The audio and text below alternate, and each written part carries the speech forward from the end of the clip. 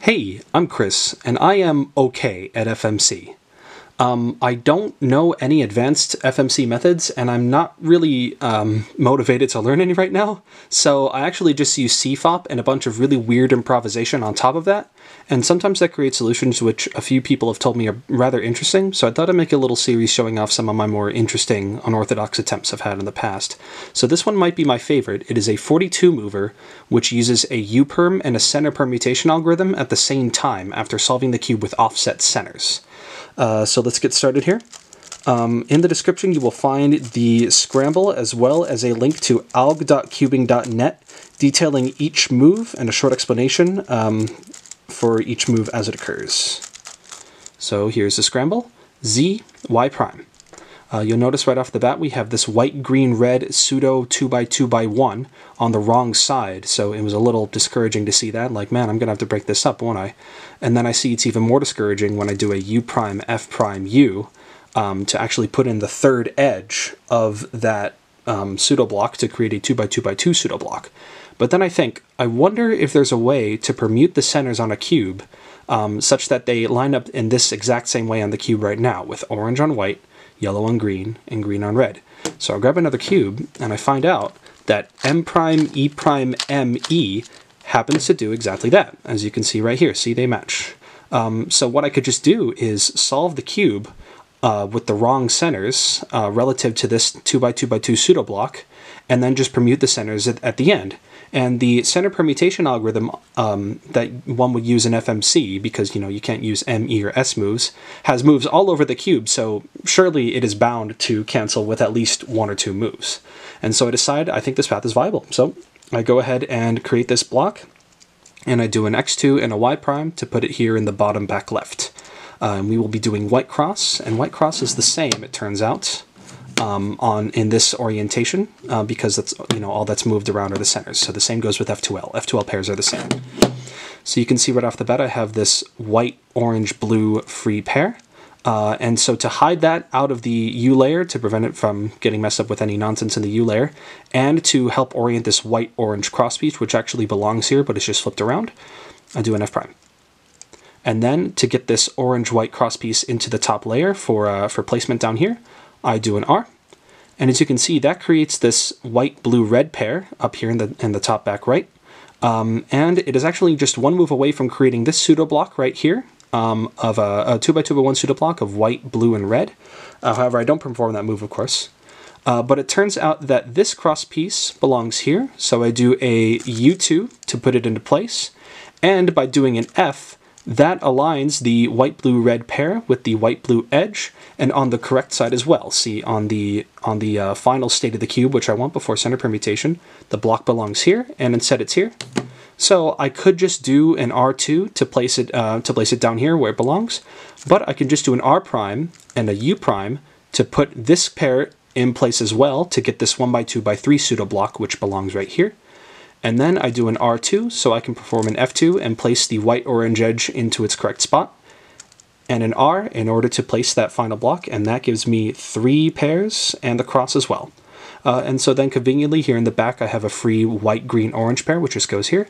And in terms of the last layer, I thought it was best to do a U prime F, U prime F prime to put it in, and that gives us all of F2L. So I don't know full OLL, so for this one I just happened to go with R, B, U, B prime, U prime, R prime, which is just F sexy F prime, but on the right side instead.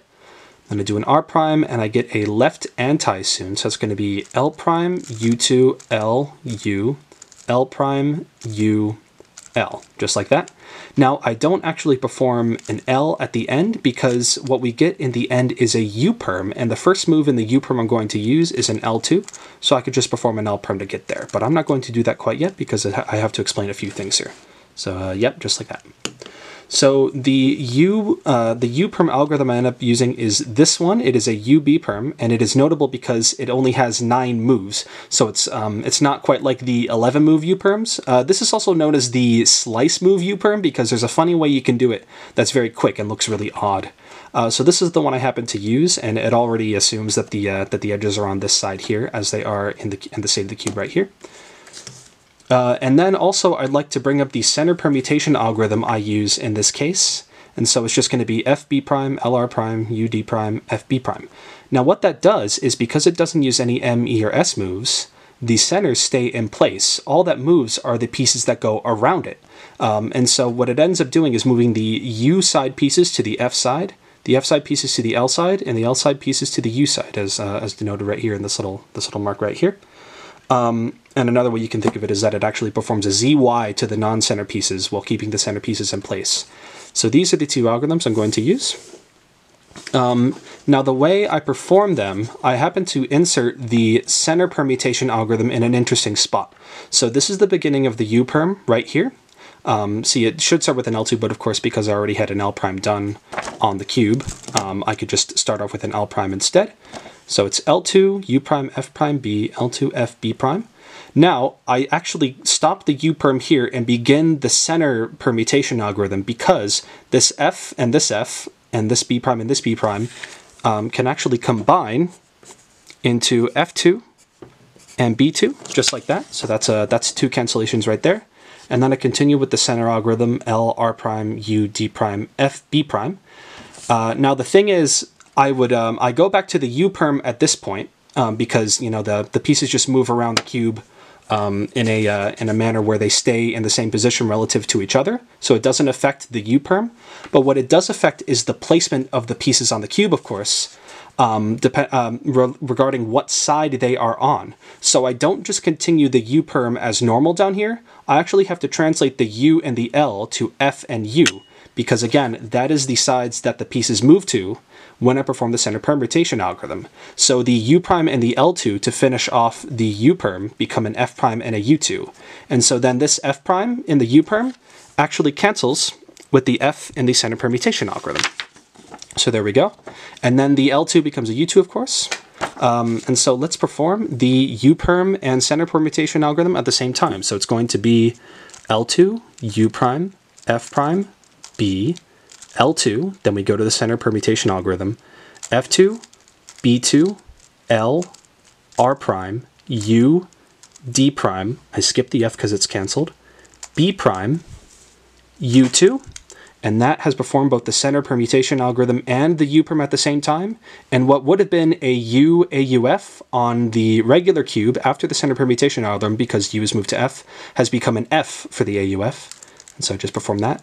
And that solves the cube, and there you go. That is 42 moves.